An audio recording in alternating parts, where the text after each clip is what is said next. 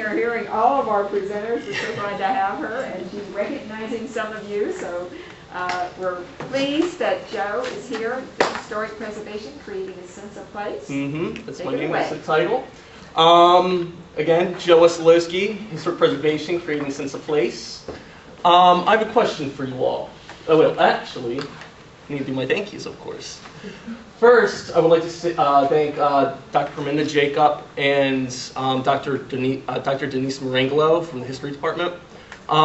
They helped me out extensively throughout this whole research process and gave me great feedback about, you know, my artistic presentation, my written component. They did a fabulous job.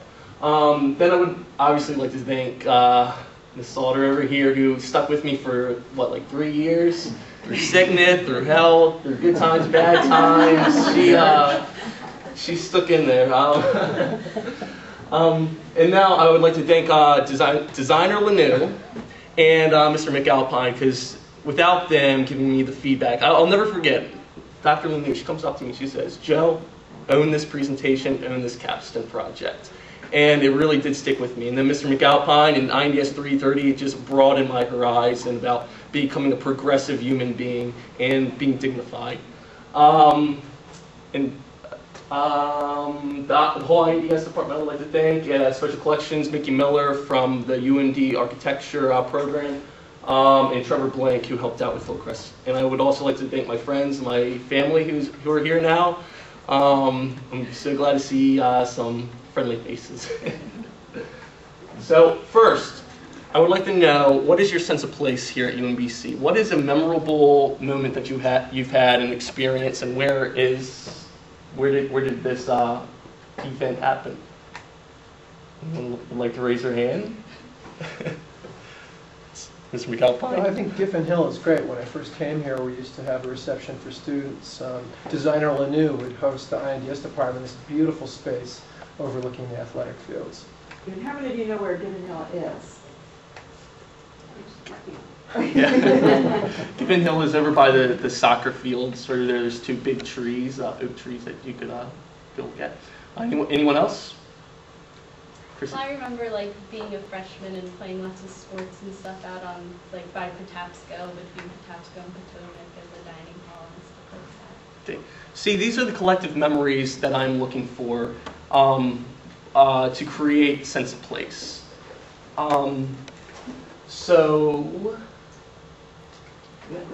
Okay, so what is place and how does it relate to preservation? First, you have landscapes. From there, you have spaces. Within those spaces are places. This is just like, for example, you have Baltimore County. Within Baltimore County, you have UMBC. Within UMBC, you have the place of, let's say, Fine Arts Building. So these places are formed by collective memory, just as I asked you all a little while ago. I wanted to hear your experiences. From there, you have the establishment of place, which leads to this desire to preserve those places.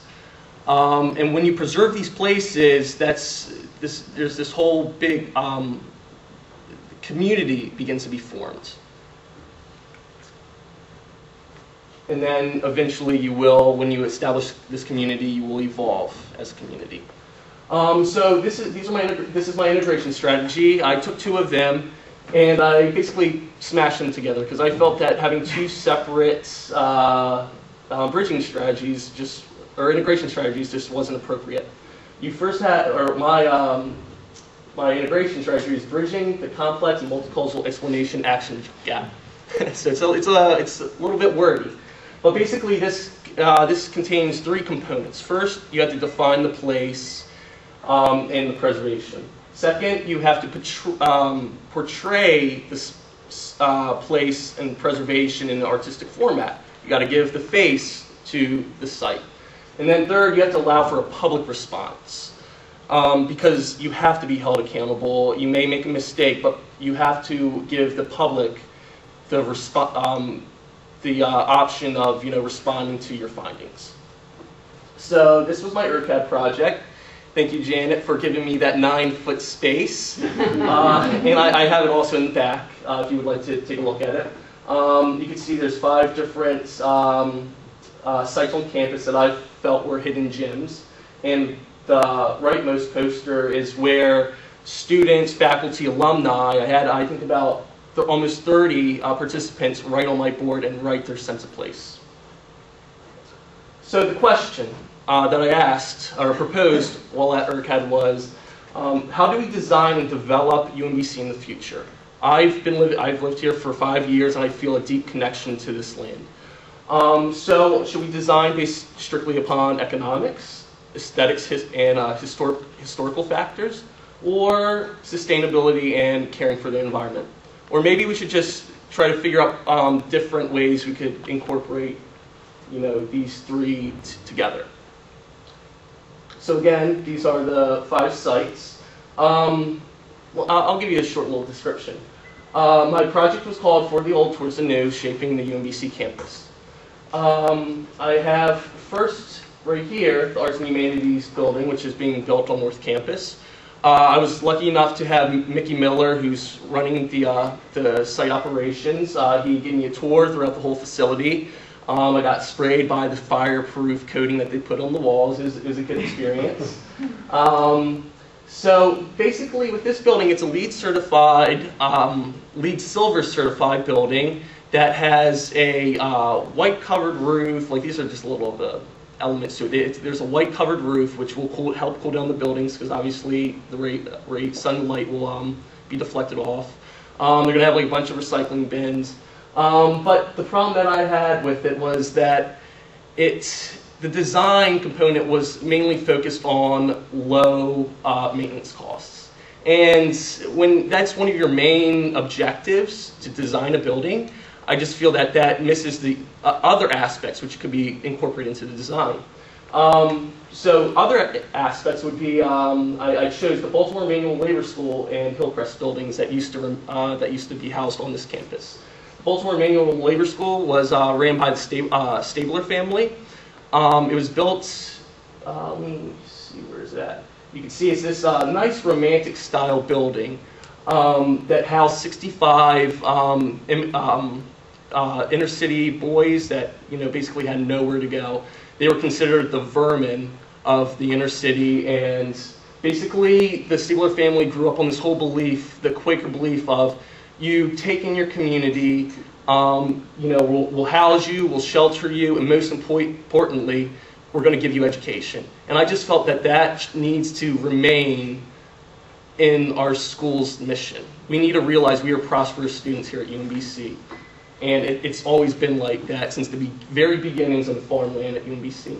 Second, I have Hillcrest, which was also a very aesthetically pleasing building that had a lot of history.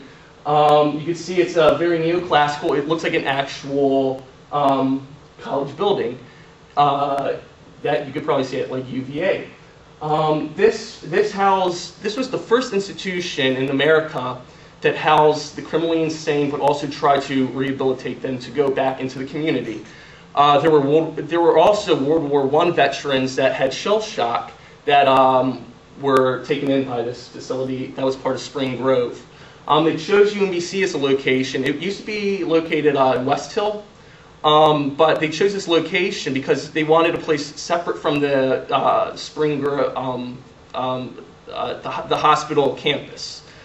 So UMBC being farmland and having the Baltimore Manual School, which burned down in 1917, gone, they were able to construct this in 1921.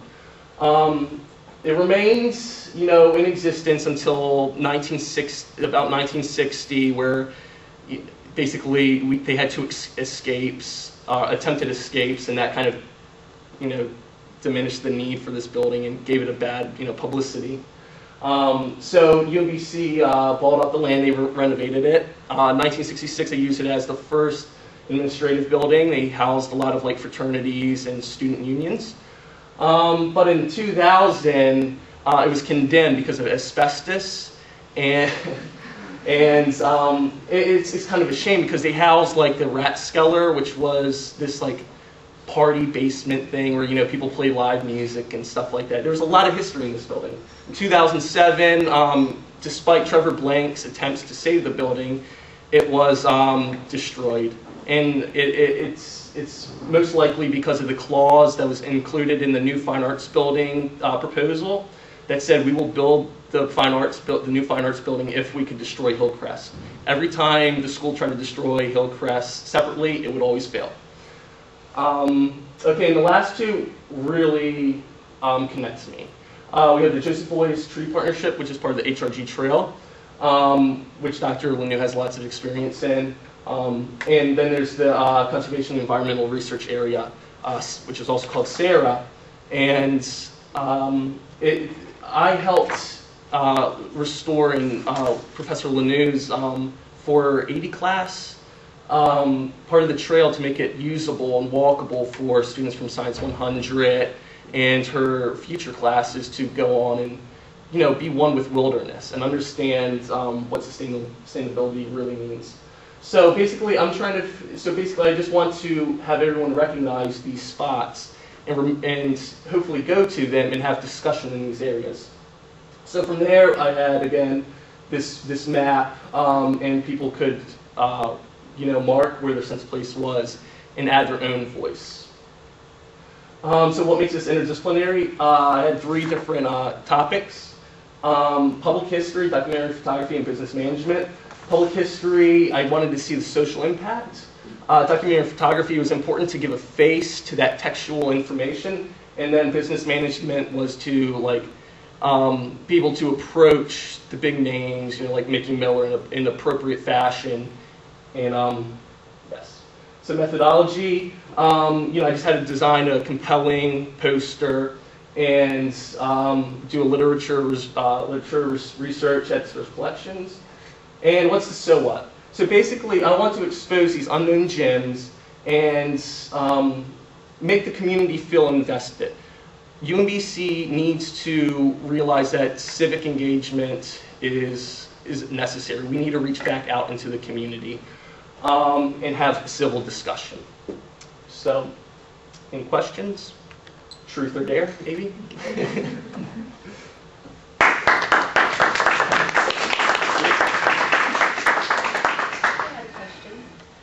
Are you planning on doing anything further, maybe like outside of UMBC with and use the study of, preservation and sense of place? Yeah, right now I'm taking an American Studies class with Dr. Nicole King called Preserving Baybrook, and we're trying to, what my job is to do therapeutic programs with the younger students in the area.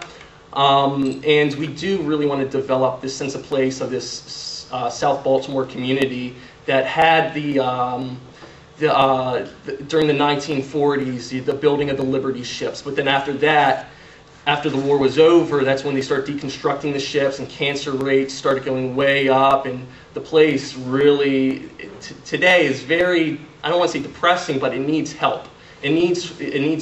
Place needs to be established because you have all these different factions. You have Brooklyn, which competes with Curtis Bay, which competes with Fairfield. And what my job is to really try to get the community together, and we're going to throw this event May 14th, where hopefully all 4 communities come together at the Polish Home Hall and really do interact with one another, creating that civil discussion, which is very important. I'm interested in this combination of things you talked about. On the one hand, sort of asking people, what's your experience of space, and your map where people spoke of their experience of space.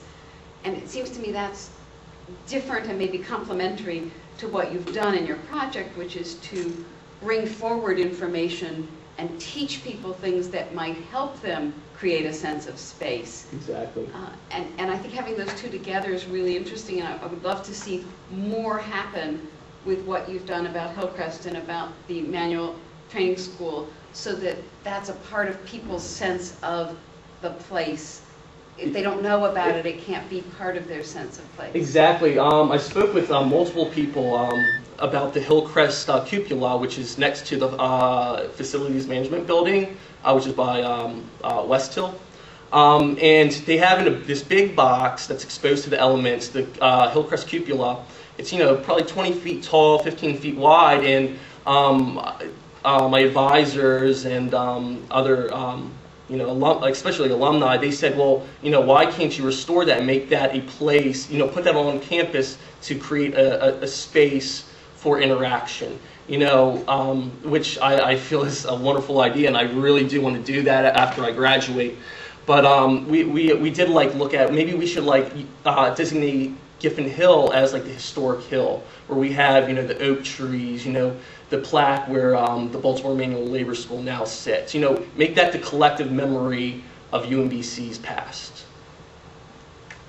So if you're for it, send me an email and I'll get the signatories. We'll get another student to follow your footsteps and come in to help, right? I think I was very taken by the knowledge that Joe provided. I've been here for 16 years. I had no idea about so much of this history, and the cupola idea is just, really worth pursuing. And I was wondering, what do you think are the best ways to get people, activated and interested to maybe take responsibility to sharing your endeavor? Well, is Emily still? Yes, Emily's still here. Her artistic presentation, it's perfect. She interacts with the ground. She sends out the Facebook invite saying, come here, watch my dance performance at the Joseph Borges Sculpture Garden, and, understand that this is a place where I want you all to meet up. This is a place where I want you to be creative. I don't want this to be a strict, just formal learning process. I want you to come and experience something. Thanks for coming up. That's my advisor. That's great. Well, thank you very much, Joe. We're just a little bit behind, so everybody wants to go. And we hope that you can keep these posters, because we want to celebrate them up on the fifth floor of Fine Arts, and then maybe get them laminated and put them up on Giffen or something. I like it. So Good deal. we'll try to keep it going.